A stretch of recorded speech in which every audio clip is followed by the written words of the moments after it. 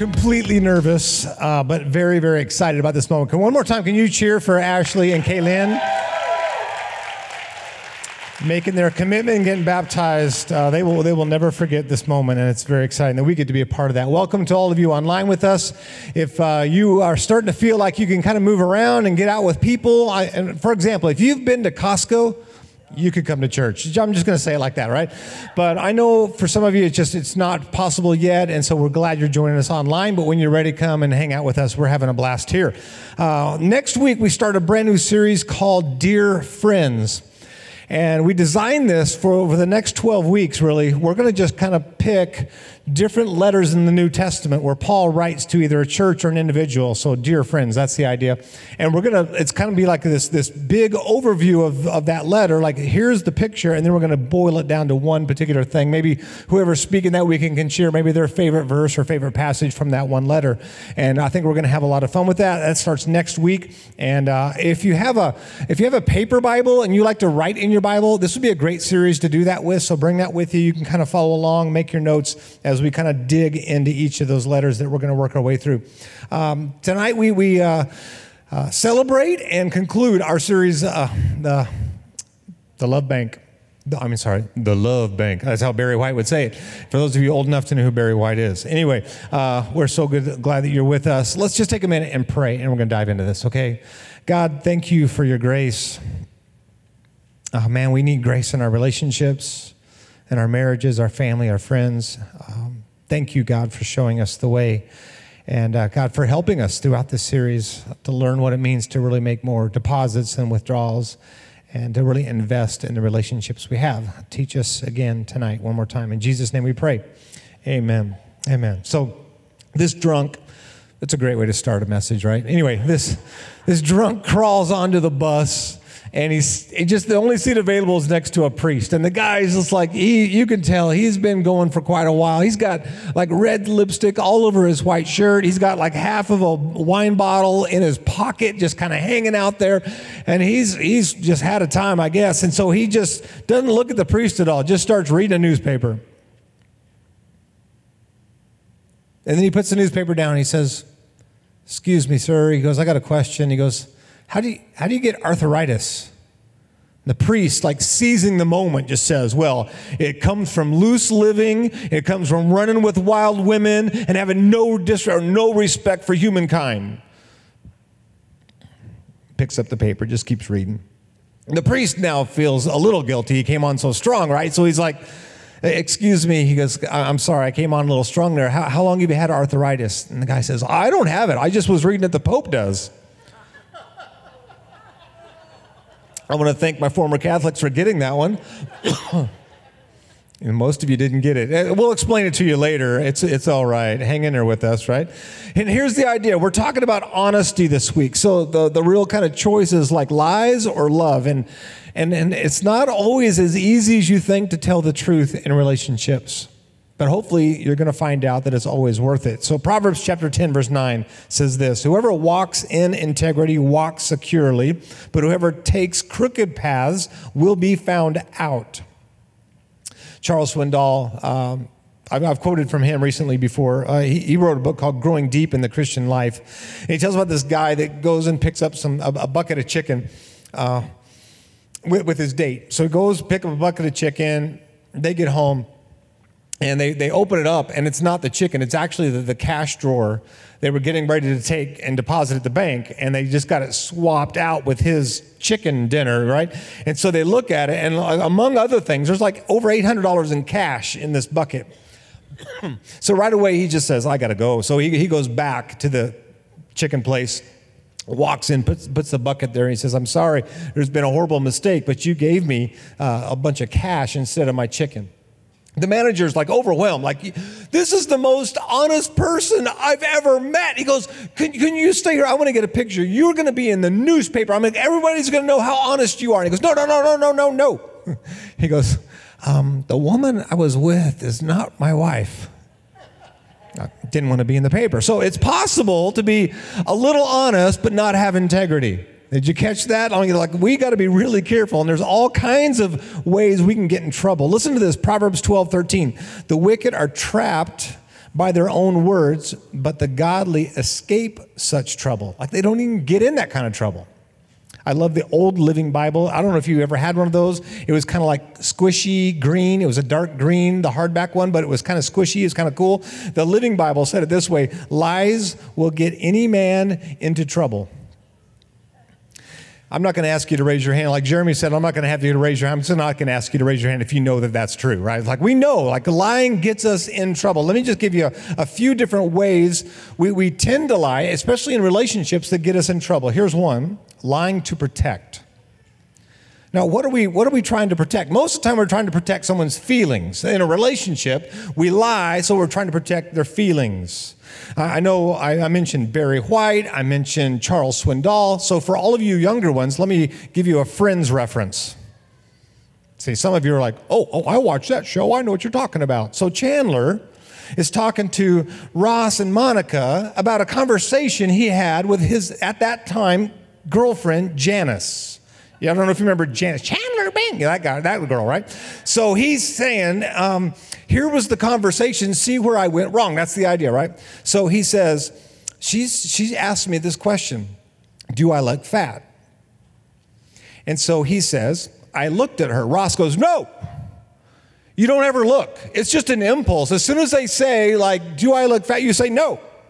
You don't even have to look, right? Is she prettier than me? No. You don't look, right? So it's like, why would somebody do that? Whether they do actually look larger in that dress or that other person may be prettier, it's like we're trying to protect their feelings. Maybe we're trying to protect our schedule. Like one guy said, he goes, I was in this situation the other night. It's like my wife came out and she goes, how do I look? He goes, I wanted to be honest, but we were already 20 minutes late. Like he's trying to protect his schedule, right? So there's all kinds of things. Well, let me give you another example from our life. Early on, and I did ask permission for this one, early on in our marriage, my wife and I went down to El Cajon, where my parents lived at the time. And so I think this is pre-kids. This is like pretty early on. And we went down there, we were having dinner with him, and my mom made this chicken and broccoli casserole thing. And I'd had it before, I liked it. But I knew that my new wife, I knew that she was not a fan of broccoli. And she's matured over the years, and sometimes she has it, and it's okay, and she likes it. But at the time, she was like, I'm not a fan. And so my mom pulls out the casserole, and she goes, I made my chicken and broccoli. And I said, by the way, Michelle doesn't really care for broccoli. And Michelle's like, oh, what are you doing? Like somehow wanting to protect my mom's feelings, she wasn't going to tell her that she didn't like broccoli. And you're like, well, what's the big deal? And I said, do you want her to think that you love it and she makes it every single time we come down here? And she goes, I guess you're right. See, sometimes it's just so simple, right? But we're just trying to protect someone's feelings, but actually we're not being completely honest with them because we're trying to protect their feelings. Another reason is we lie to avoid trouble. I mean, we want to avoid getting in trouble. And this is probably a big one for us when we're kids. Right? Like, did you do that? No. Like, we immediately move out of that realm. We don't want to be in trouble, even though everybody knows we did it. Here's where we can actually get really good at this. And in fact, I've noticed that as kids get, maybe kindergarten, first grade, second grade, when they get kind of in there, they pick up some other skills from their friends socially, and you can see them now learning even better how to do this. And what I mean is this. We learn how to use truthful words without ever leaving a truthful impression of what actually happened. Okay, let me give you an example. Hey, so what did you do yesterday before we got home? Oh, Mom and Dad, I came home from school, I did my homework, and then I watched some TV. All true statements. But here's the bigger truth. After school, before I got home, I went by Joey's house. I know you don't like him, but we partied for a while. Then I got home. I did have a little bit of homework. It took me like 10 minutes. I finished that. And then I accessed some cable channels that I know I'm not supposed to, but I learned how to hack your parental controls. And so I got in there and watched TV until you got back. Okay, what they said the first time was all true, but it wasn't necessarily honest, was it? See, sometimes we just lie to avoid being in trouble. Here's another one. We lie out of habit. I don't know if you've ever caught yourself doing this, like somebody asks something, you immediately just have a response, and you're like, that wasn't even the total truth. Like, do you ever wonder why you do that? Why do we do that sometimes? Maybe it's just this need inside of us to impress someone or for someone to like us, whatever it is. I've been around, I don't know the psychological way to say this, but I've been around compulsive liars. And after a while, you know that there is literally nothing that you can believe, even though they sound completely believable. The stories they tell, the things that they say, you're like, I just don't know if I can. It's natural. It seems effortless for them. And maybe you've seen people like that and you've experienced something like that too. Like my wife's a substitute teacher, and she's had some of your kids. So I don't know whose kids this was, but no, she said, there's times it really kind of blows her away. Like somebody will do something in class. Let's say they throw something in the class, or let's say they get out their phone, and when they're not supposed to have their phone, they do something, and she sees them do it, and she goes, hey, can you put that away, or can you stop doing that? Like, I didn't do it. But I saw you. Yeah, but I didn't do it. It wasn't me. But I saw you. Yeah, but it wasn't me. And like they will never give up on it. Like, I'm not going to quit doing it. It's just like this habit that's formed because they don't want to be in trouble. They've just learned so instinctively how to do that. I do believe honesty is still the best policy. And sometimes we might get ourselves in trouble with honesty. We'll talk about that a little bit. But honesty is always going to be the best policy. One lady goes in to pick up some chicken at the butcher shop on her way home. She's gotten some people coming over, and so she says, I need some chicken. So the butcher just reaches into the barrel, grabs, by the way, the only chicken he had left, throws it up on the scale, tells her how much it is, and she goes, oh, I need a little bit more than that. And so he takes it off the scale, throws it in the bucket. She goes, do you have any other ones? I said, it's the same one, by the way. This one's about 12 ounces more. She goes, you know what? Perfect. I'll take them both. See, if he had just been honest in the first place, maybe things would have been better, right? But here's where I think sometimes we think we're going to get into trouble. We call it too honest. You know what that means? Like, I don't want to be too honest. Like, we really still kind of protect somebody's feelings. Being too honest even sounds like maybe it's going to make more of a withdrawal than a deposit in our love bank. If I really come out and say what I'm feeling, it's going to cause more problems, and so I just don't say anything. Or what I do say is not really how I feel. Which, can I just tell you, is not totally fair to your spouse or to your parents or your kids or to your friends or even to your coworkers. When you're not completely honest with the way you feel about a situation, and then you continue to hold that kind of feeling towards them because of what they're doing. Maybe it's just something that irritates. Maybe it's something that really hurt your feelings, but you never say anything, and so they do it again, they do it again, they do it again, and you kind of harbor something against them. It's not their fault at that point. You had the opportunity to be honest, but you were afraid to be too honest. Too honest just means you come in, guns blazing without love. But what have we said throughout the series? Speak the truth in love. You don't have to yell at them. In fact, you might want to just kind of slow your pace down a little bit. Just kind of relax your tone a little bit and kind of have the conversation you need to have. Proverbs 11, verse 3 says this: the integrity of the honest keeps them on track. The deviousness of crooks brings them to ruin. Like true integrity, the kind of honesty that we're talking about is not just speaking truthful words, but it's like being an honest person, being authentic and real with our life. It needs to kind of come out in all different ways. Let me give you my favorite verse about all this weekend. It's Ephesians 4:25. And we've been in the book of Proverbs and we've been in Ephesians a lot during this series, kind of bouncing back and forth. And this is going to be out of the Message. It kind of expands this one verse and gives it a little bit more flavor. But listen to what it says. What this adds up to then is this: no more lies, no more pretense. Tell your neighbor the truth. In Christ's body, we're all connected to each other after all. When you lie to others, you end up lying to yourself. Remember what we said last week? When you hurt your spouse, you're really hurting yourself, because it's not just me, it's we. And so he's saying in the body of Christ, when we lie to somebody else, or maybe we don't tell them the truth in love, and we just kind of hold back, we don't let them know how deeply they wounded us or hurt us. And they have no clue, because they were just having fun. They were just making a joke. but because we weren't honest with them, it's like we're hurting the body, we're hurting the fellowship, we're hurting the relationship. We could probably argue about this until we're blue in the face, but I still think Michael Jordan is the best basketball player ever. I know Kobe and LeBron, freak athletes that did amazing things, but I just, maybe it's because of the era, we watched these things in. I was just mesmerized by Michael Jordan, what he was able to do with that team. But I was also mesmerized by some things he said about honesty. When it came to his contract, and if you watch the documentary on Netflix, they actually talk about this a little bit. But there was a point where by far and away, the best player in the NBA, he was not even close to being one of the top paid players.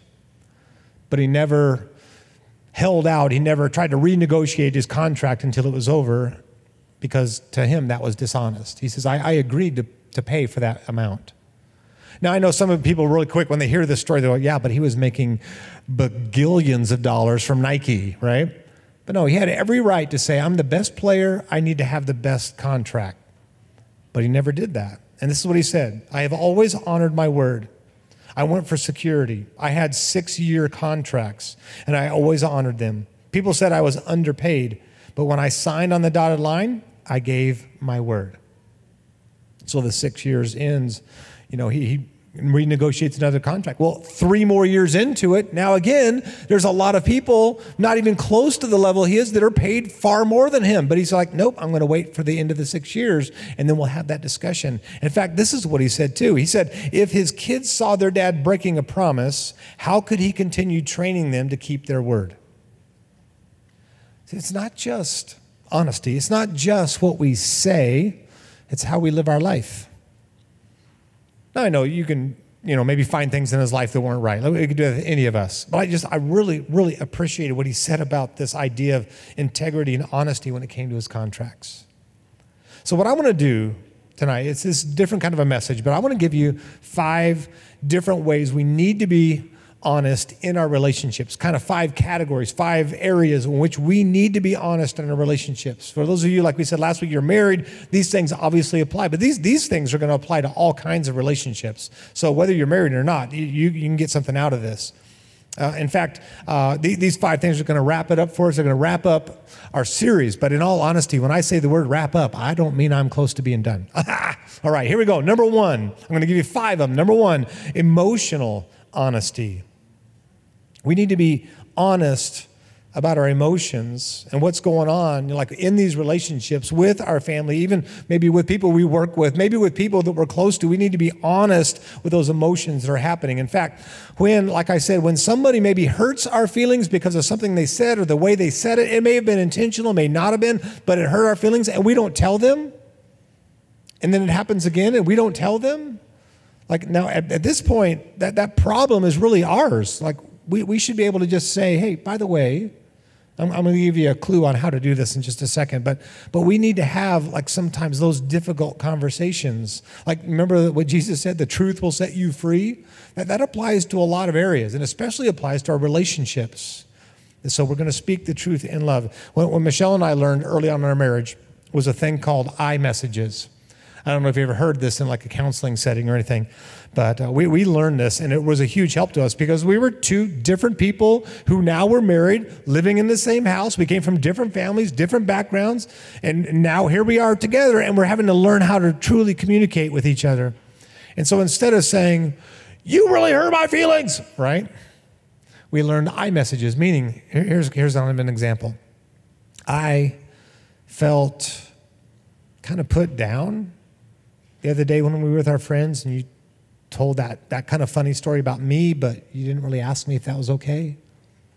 Like just this, I felt this way, and I believe if we slow down and we kind of say, this is how I felt about it, I do believe in most cases the person who loves us is going to be listening and like, I had no idea that it did that to you, or that's how you reacted or felt. I'm sorry, right? But we need to start with, instead of pointing our finger and yelling, we need to start with saying, I'm feeling this way, or I felt this way when this happened. And so just kind of slow down and begin with our feelings as we begin to discuss those things. But we've got to be honest when it comes to our emotions. Number 2, we want to be historically honest, historically honest. I did some reading on this, and there was quite a debate about, especially for those who are married, how much they need to tell their new spouse now about their past. And it was saying, by the way, you don't have to tell your spouse about every stupid thing you did when you were in middle school. That's not what we're being like historically accurate. But if you've been in past relationships, I think it's fair to like share with them some of those things, even some of your failures in those things, so they kind of know some of the baggage that you're bringing into this relationship. It's kind of that historical honesty. Here's some things that would probably be helpful for you to know, especially like those of you maybe have been divorced and now maybe you're with somebody else, but you share kids with somebody else, like, and you're all going to get together because it's, 8th grade graduation or kindergarten graduation, or it's a party in the park. I don't know. But you get together with all these different, family members because there's a common child or common children involved. It's like, well, why did they do that? Well, oh, by the way, I never told you that, Like, we have to be kind of honest historically about some of the things that have happened in our life and what's going on. By the way, there's a whole nother layer here. And our staff is reading this book right now together, and this came up again today, but I really loved what we were talking about. But the idea is this, is like it's being honest with ourselves about our history. And this is my takeaway from this. Not really what we were talking about with our staff, but I just thought for this context, this might be helpful. The idea is that we need to be honest with ourselves about our history, meaning not that we live in our past, not that we're defined by our past. Listen to me carefully. We're not stuck there, but we can learn from it. Okay, we're not gonna be defined by it. We're not gonna be stuck there. But we can learn, we need to be honest with maybe sometimes why I feel or I react the way I react. And maybe it has to do with something back here, maybe the way I was raised or a previous relationship or some other work experience, whatever it was. Like, I need to be honest and then learn from those things and learn how to get better at those things. That's part of the self-honesty that I need to be doing. It helps me be like authentic and real and an honest person as a whole. Number 3, current honesty. Like, I'm going to be honest about stuff like right now. I've shared this quote with you before, but I'm going to give you more of the background of the quote first. Vanderbilt University has a pretty strict code that is respected there for their honesty. And actually, students actually can call out other students if they hear about or know about cheating and they have proof about that. And it's encouraged that it's like this code the whole university has. And Madison Surratt is the longtime dean who passed away back in the 1970s, but he was a math professor as well as dean of education there. And he had this thing that he would say at the beginning of their trigonometry final every year. This is what he would say. Here it is.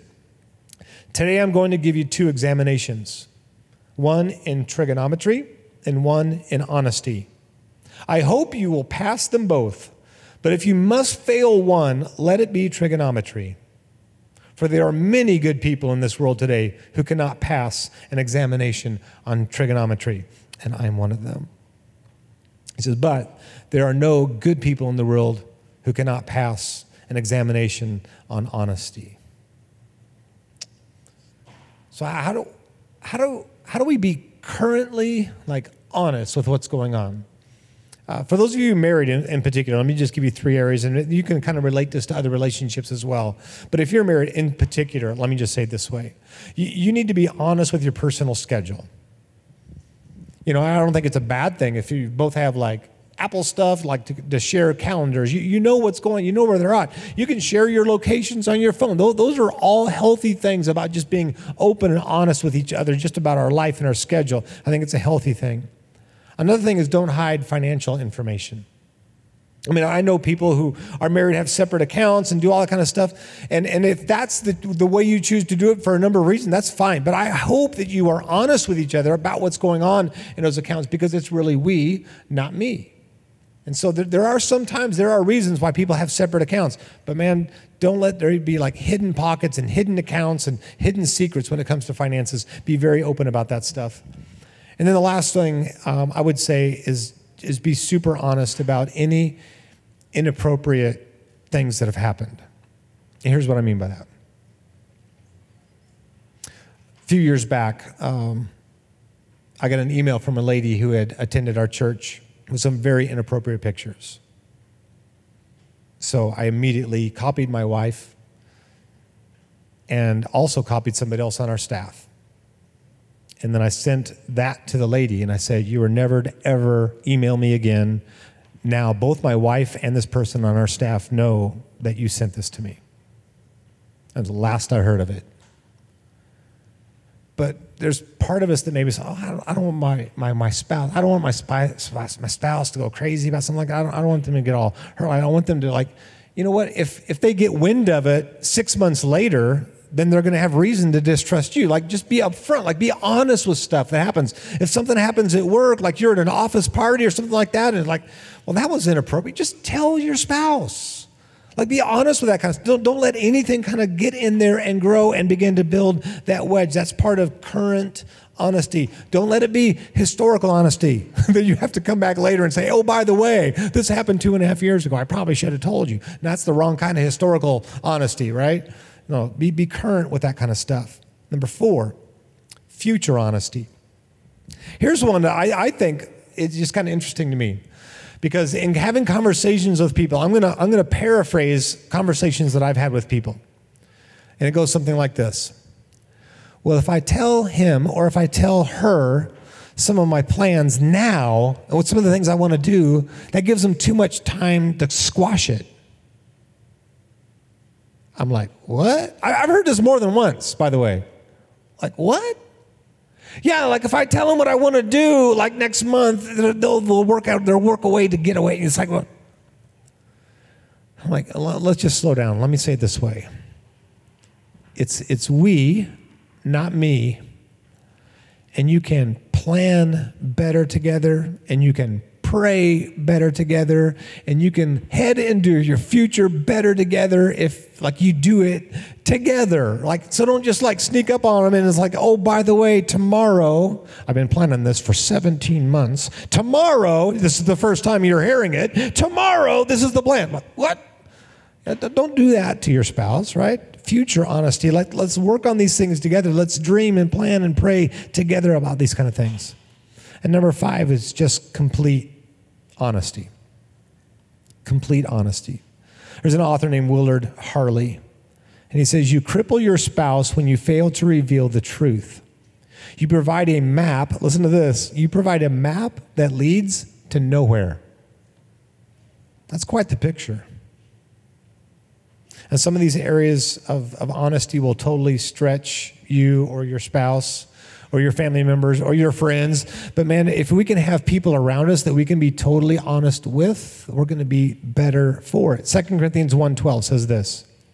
Now that the worst is over, we're pleased we can report that we've come out of this with conscience and faith intact and can face the world. And even more importantly, face you with our heads held high. But it wasn't by any fancy footwork on our part. It was God who kept us focused on him uncompromised. The whole time I was working on this week, I kept seeing the word compromise or uncompromised and all kinds of things. It could be in articles, it could be something on a TV show, compromised, uncompromised. And I was like, that's a big part of this whole idea of integrity and honesty with our life. But he's saying, we didn't have to, kind of finagle anything. We were honest, and God brought us through this, and we're doing fine. Some of you are huge. How many of you are baseball fans? Any baseball fans in here? All right, 4, 5. Wow, that's amazing. Some of you online, 6, 7. Okay, great, thank you. So a few baseball fans. Maybe you would remember this. I just looked it up again because I couldn't remember when it was, but it was 19 years ago. There's a guy named Ruben Rivera. He was picked up by the Yankees, signed $1 million deal. I think he was the cousin of the closer, Manny Rivera. Some of you might remember this, but it was the end of spring training, and Yankees wound up cutting him and sending him on his way, even though he was probably going to be one of the best outfielders in Yankee history. He's had those kinds of skills and abilities. Fast, rocket arm, could catch, could hit, the whole thing. He was the whole thing, a 5-tool player. $1 million contract in hand, he steals from the locker room Derek Jeter's glove and sells it to a memorabilia guy for $2,500. Later on, he got picked up by another team and got to play in the Major League Baseball for a few years. And he actually, the more he talked about it, the more it was the Yankees' fault. It wasn't that big. He says, I didn't murder anyone. But the Yankees held fast. They're like, you know what? If we can't trust you, we don't need you on our team. I mean, that was huge. He had $1 million. It wasn't for the money, was it? He had $1 million. And he sold a glove he stole from Derek Jeter. Now, if I would have stole the glove, I would have got more than $2,500. I mean, Derek Jeter? It's like, come on, man. So I was kind of taken back by that part of the story, too. No, seriously, unfortunately, that's pretty common in our culture today. John Maxwell is a prolific writer about leadership and influence. And in a book called Becoming a Person of Influence, he says this: trust is an increasingly rare commodity these days. People have become increasingly suspicious and skeptical. And then he quotes a guy named Bill Kynes who writes about basically my generation. He says this: we thought we could trust the military, but then came Vietnam. We thought we could trust politicians, but then came Watergate. We thought we could trust engineers, and then came the Challenger disaster. We thought we could trust our broker, but then came Black Monday. We thought we could trust preachers, but then came the PTL and Jimmy Swaggarts. So who can I trust? And then Maxwell goes on to say, at one time, you could assume that others would trust you until you gave them a reason not to. But today, with most people, and just see if this isn't true, listen carefully. But today, with most people, you must prove your trustworthiness first. That's what makes integrity so important. If you want to become a person of influence, trust comes from others only when you exemplify solid character. And I read that, and as soon as I finished the words, I thought of Daniel in the Bible. You remember the story of Daniel? He had risen to the top. This Jewish young man in a Babylonian world had risen to the top, and everybody was jealous of him, and everybody else wanted to get him out.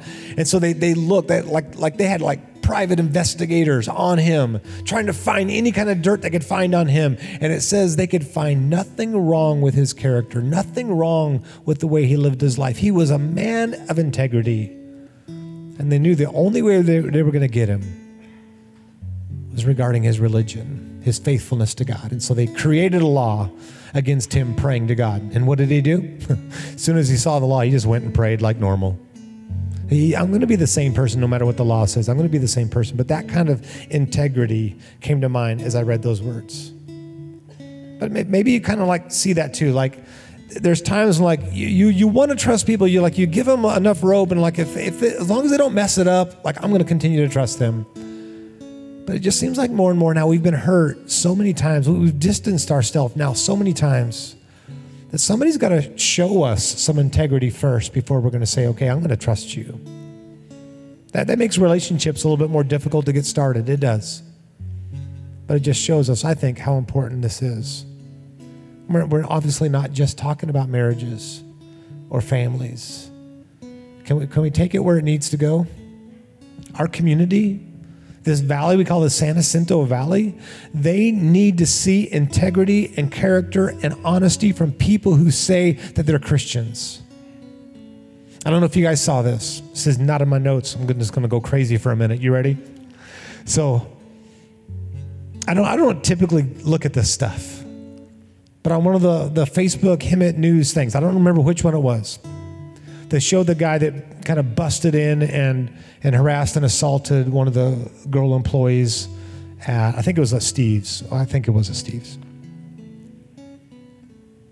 And I'm old, so I did this. You know what that means? I made the picture bigger so I could see it. Because I thought, that can't be right. And I zoomed in. He had a red hat, but I was like, that can't be right. I zoomed in further. It said Jesus on his hat. I mean, I'm not saying he was a Christian. I really hope he wasn't from what they showed on the video. Maybe just somebody gave him a hat. Like, hey, you look like you could use a hat. Here you go. But I was just like, that image of a hat with Jesus coming in, busting his way into that restaurant. Remind me of the conversations I've had with employers in town who have honestly told me, and no joke, this is their words, I will never hire another Christian. And I'm broken, like, why not? I didn't even want to ask, but I do. It's happened more than once. And they're like, because they cheat, they lie, they steal. Like, no wonder people are like, why should I give up like my Thursday night or my Sunday morning to go to church? I mean, everybody else is doing the same things. Like, they need to see a difference, friends. This is not just a message about our relationships and our family. This is a message. Jesus needs to be clearly seen in us, in people of integrity, in our community, so that people will actually want to know more. Doesn't mean we always get it right. I think there's times when we're going to blow it and we're just going to like say something we shouldn't have said or maybe react in a way we should. But let's just own that in the moment. It's like, wow, I am so sorry. I shouldn't have said that. I shouldn't have done that. I'm so sorry. Instead of just justifying it or blaming it on somebody else, let's be people of integrity so he can be seen in us. Justin's going to sing part of this song we learned, and I want him to do this, but let me just pray for you for a moment, okay? Can we stand up? Let's do it this way. Let's stand up as we end the series. God, take hold of us. We'll never be the people we need to be without your help. Like Ashley and Kaylin said tonight in their baptism, they need you. We all do. So come into our life, God. Make the changes that need to happen so that we can shine brightly for you in this community and in our families. In the name of God. In the name of Jesus we pray. Amen.